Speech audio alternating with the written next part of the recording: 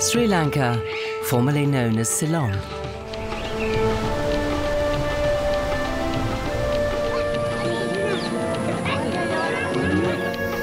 Almost as large as Ireland, the tropical island lies off the southeast coast of India.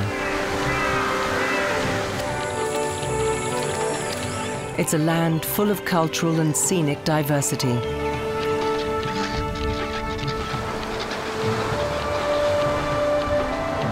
And it's a nature paradise, rich in species with exotic flora and fauna.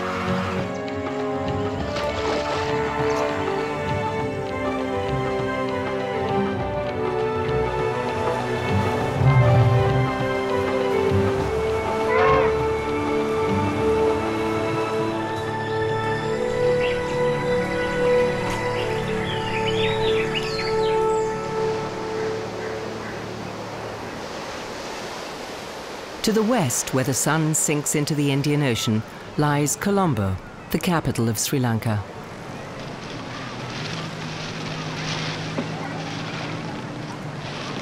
Nothing remains of the rustic charm of this former fishing village. The Colombo of today is a modern metropolis and a major port for the world's trade routes.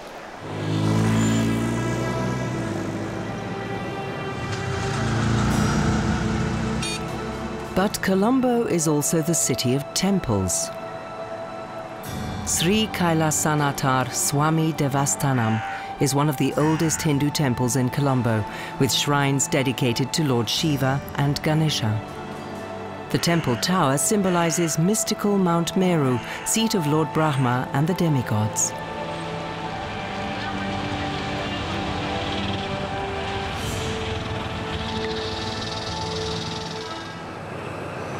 Nearby is the Colombo railway station, starting point for one of the island's most popular train journeys.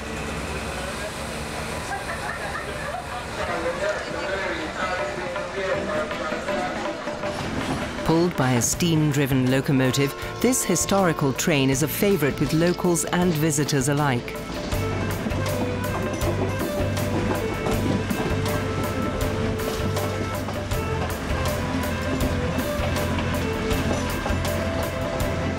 The wood-panelled compartments hark back to bygone British colonial days. The showpiece of the lovingly restored train is the restaurant carriage. And of course, the bar.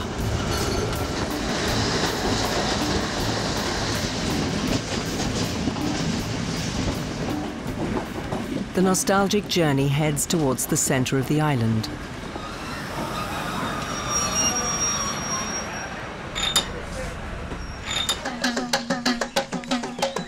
Visitors from abroad are greeted by traditional Sinhalese dancers.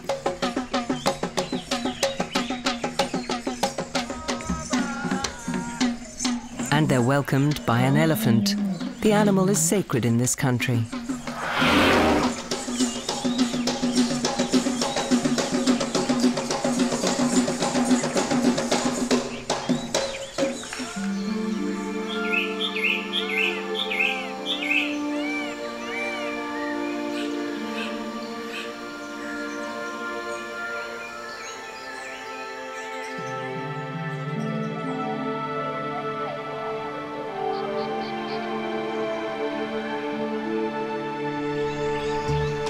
The interior of Sri Lanka is fertile and lush.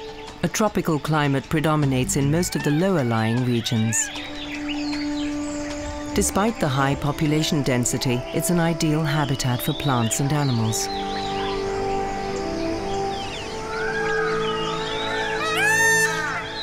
There are more than 400 species of birds on the island, 27 of which are unique to Sri Lanka.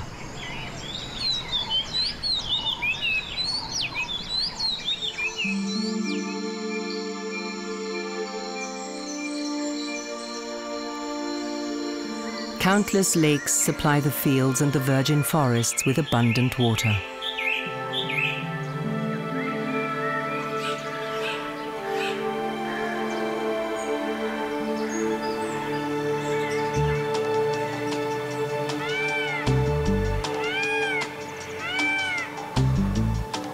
shimmering white stupas are Buddhist monuments that can be seen from miles around. In Sri Lanka, they're called dagobas and are found in every temple compound, often with holy relics sealed inside them.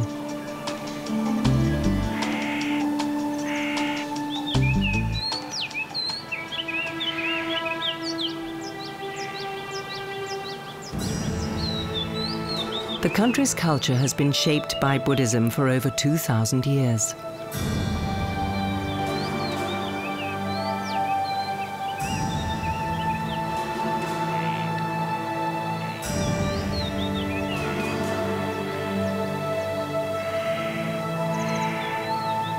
"70% of the country's inhabitants are Buddhists, but Muslims, Christians, and especially Hindus live here too.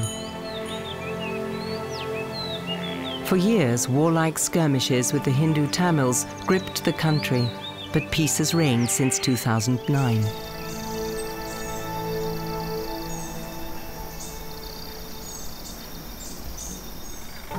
It was not only the people who suffered during the many years of armed conflict. During the Civil War, many elephants were killed by landmines or died from gunshot wounds. They used to be regarded as an endangered species, but lately their stocks have slowly begun to rise. Today there are some 4,000 wild Asian elephants living on Sri Lanka, thanks to numerous conservation projects. Asian elephants don't grow as large as their African cousins, and they have smaller ears.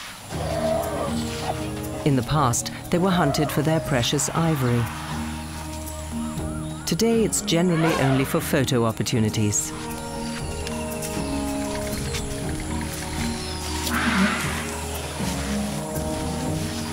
This bull elephant is obviously feeling perturbed. Not an entirely safe situation, as bull elephants can weigh up to 5.5 tons and can easily flip over a jeep full of passengers. Luckily, he soon loses interest.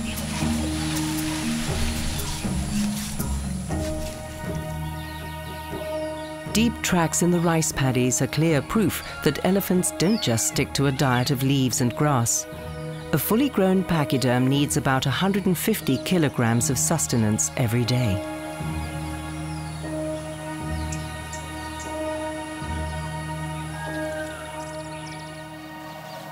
They can destroy a whole crop, and with it an entire livelihood, with their foraging excursions. For centuries, farmers here have guarded their fields at night to frighten off the elephants with noise or even weapons. Out of reach of the elephants, they've built little huts in the rocks or in treetops. These elevated sentry posts offer good views and are an effective early warning system against possible marauders.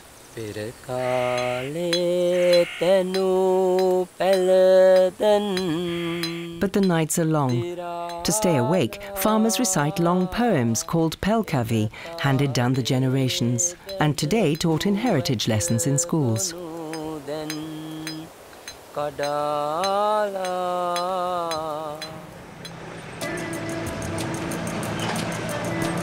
There are more than 5 million cars, buses and motorcycles riding around on Sri Lanka's roads.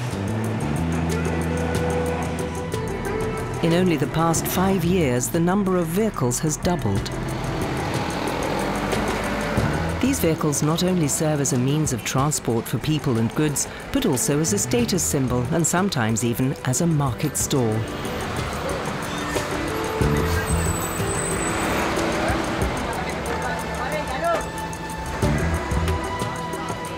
The market on the edge of the town of Dambulla is both rendezvous and bazaar for the entire region.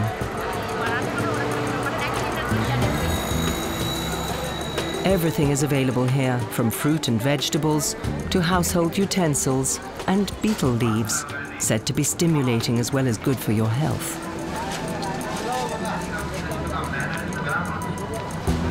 There is every possible variety of sweets and especially spices and vegetables on offer. Much of Sri Lanka's widely varied cuisine is vegetarian, as many Far Eastern faiths prohibit the consumption of animals.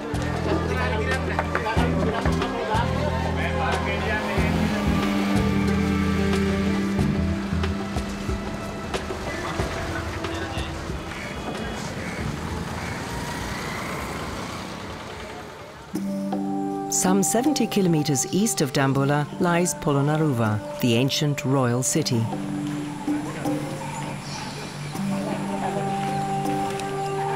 In the 11th and 12th centuries, this was the capital city of the island kingdom.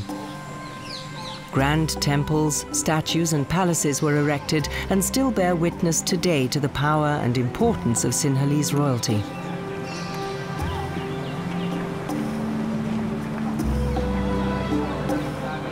The 10-hectare archaeological park attracts hundreds of visitors every day, not only from overseas, but locals too.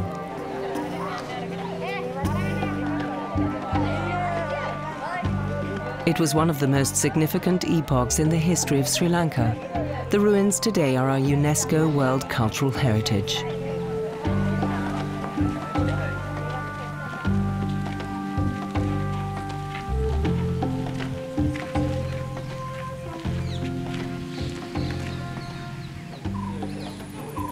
The grounds offer many peaceful oases.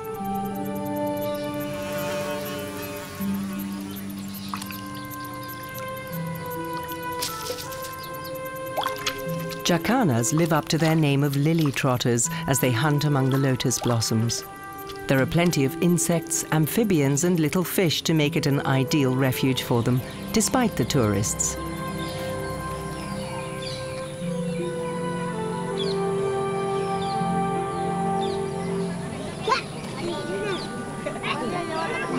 The reclining Buddha statue is one of Sri Lanka's most important artworks. A symbol of Buddhism revered to this day, it attracts many admirers.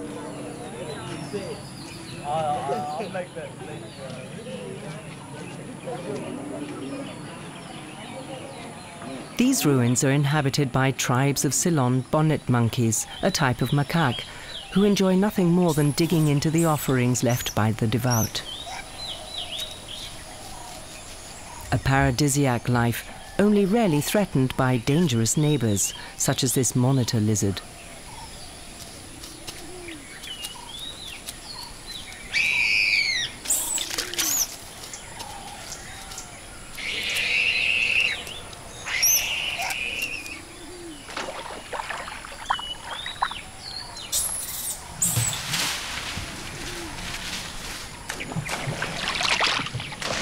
Macaques live in large family groups and belong to the few primate genera that can swim and even dive.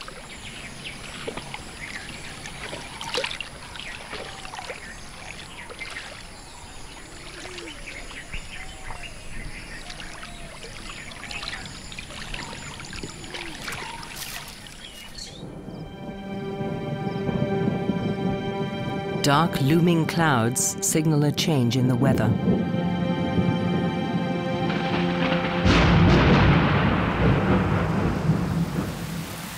Sri Lanka's tropical climate has two monsoon seasons that bring heavy rainfalls. But not everywhere, as the mountainous central region creates an effective meteorological divide.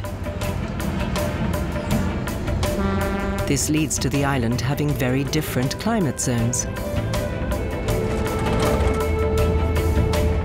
While it might be raining in the interior, the southwestern coast is basking in bright sunshine, perfect beach weather.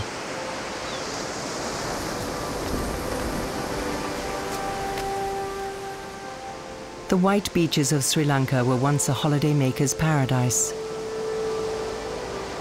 Until Christmas 2004. The tsunami of the century hit not only Indonesia and Thailand, but destroyed the south and eastern coasts of Sri Lanka completely. Almost 40,000 people lost their lives, buildings and boats were demolished, and the country's infrastructure was totally disrupted. The effects of this natural disaster will be felt for a long time to come. there is still not enough money to rebuild villages and replace boats.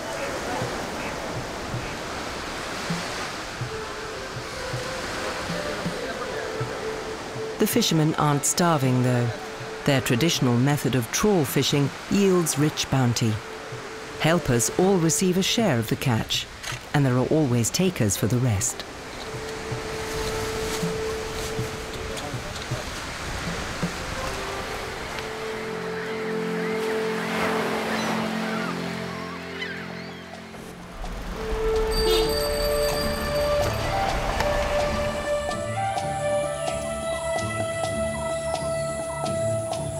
Rice paddies as far as the eye can see. It seems as if most of the island is covered in them. But the rice produced here is only enough for domestic needs. Rice is the dietary staple and is eaten at every meal.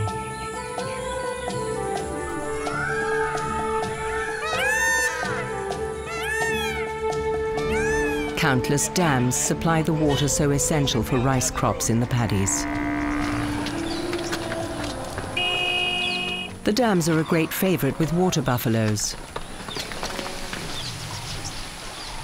Strong yet peaceable, these powerful creatures have for centuries been employed here as working animals.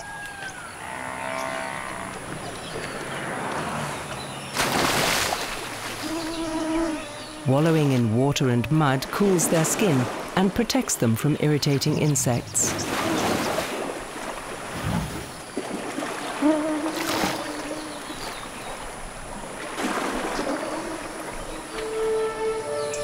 To grow a kilogram of rice, you need between 3,000 and 5,000 litres of water.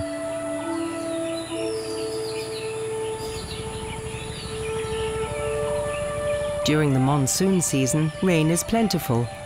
When the monsoons are over, the 2,000-year-old irrigation system, with its man-made dams and channels, ensures that the rice paddies can be used all year round.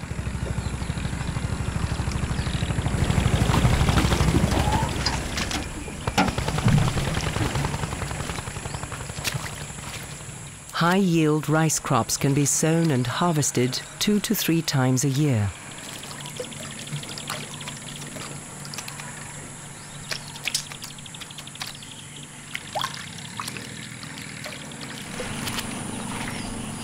Local farmers each farm their individual allotment. The work is exhausting and usually only brings in enough to feed their own family. But most Sri Lankans still live off the land.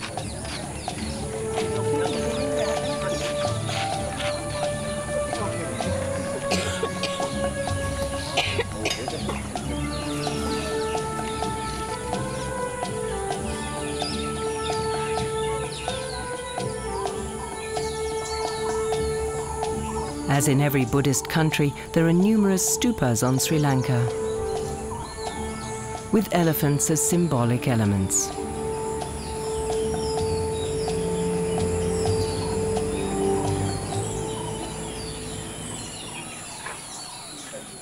Originally, stupas were built as tombs for eminent monks, but soon became a symbol of the teachings of Buddha.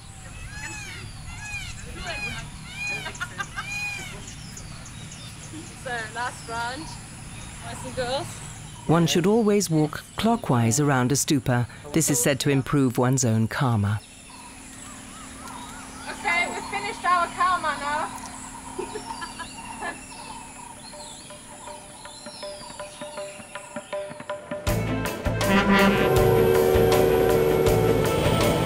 A belief in reincarnation is useful if you happen to be driving a car in Sri Lanka. Hair-raising overtaking maneuvers on the narrow roads seem almost obligatory. Hooting is pretty well mandatory too, and no one takes offense.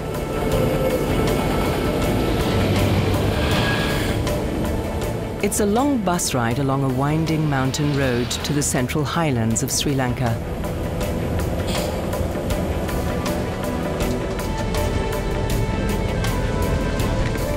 The landscape, with its montane rainforests, rises up to 2,500 meters above sea level.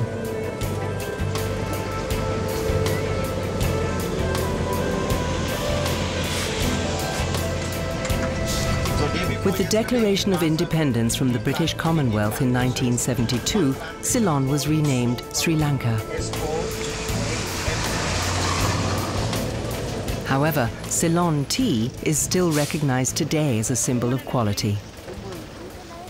Together with India, Kenya and China, Sri Lanka is one of the largest producers of tea in the world.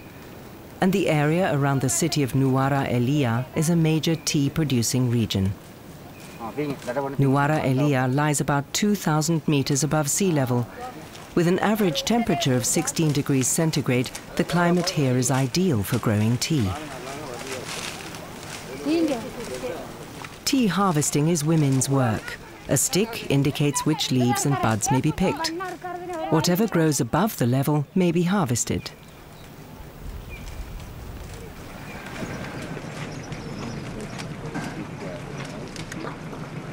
A woman can harvest around 18 kilograms of tea every day, for which she's paid around $2.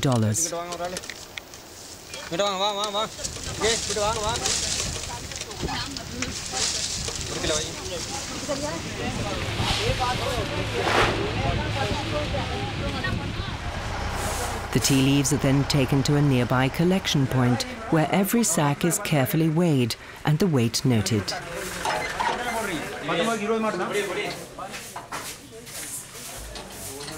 After this, the green tea leaves are put through a complicated process of fermentation and drying.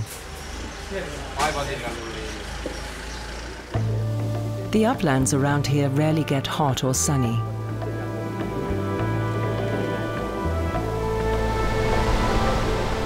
The climate is temperate, and abundant rainfalls are the source of its many creeks, rivers and waterfalls.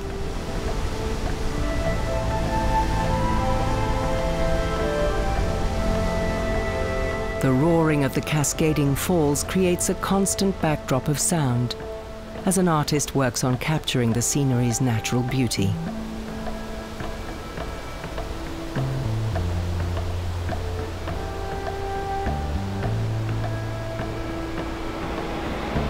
In the 19th century, British colonial officers used to come to Nuwara Eliya to rest and recuperate. Many of their buildings and gardens are still preserved today.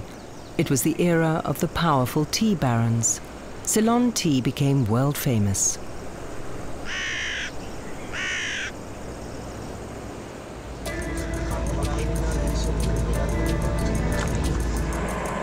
One of the most popular tourist destinations in the country is the elephant orphanage.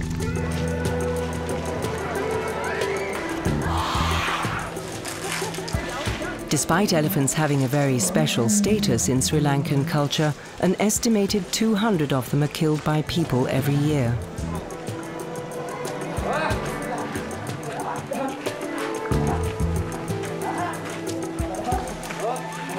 A baby elephant losing its mother in this way has very little chance of survival in the wild on its own. The elephant orphanage provides a refuge for these babies.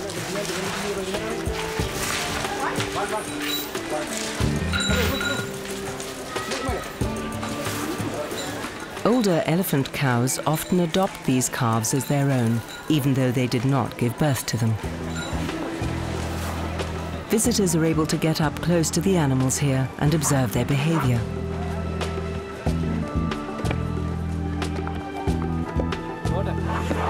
In very hot weather, elephants will fan their ears.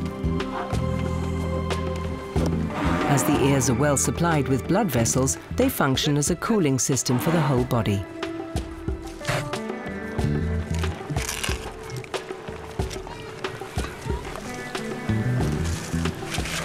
The elephant orphanage herd consumes several tons of food every day. Their keepers have to work hard just to keep up.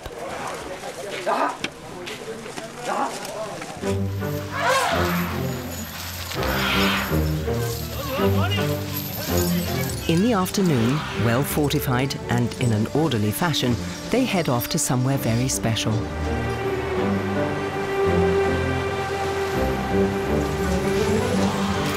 Every day, the elephants bathe in a nearby river.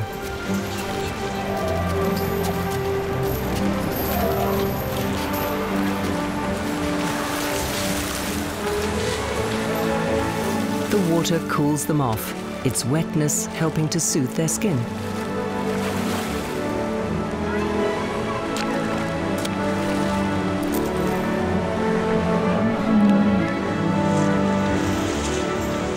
For visitors, this lively spectacle is definitely a high point of the day, as it obviously is for the elephants too. At around 5 years old, the young elephants are able to look after themselves. They're then released into the wild in a protected national park to live in freedom in one of the greatest places of the world, Sri Lanka.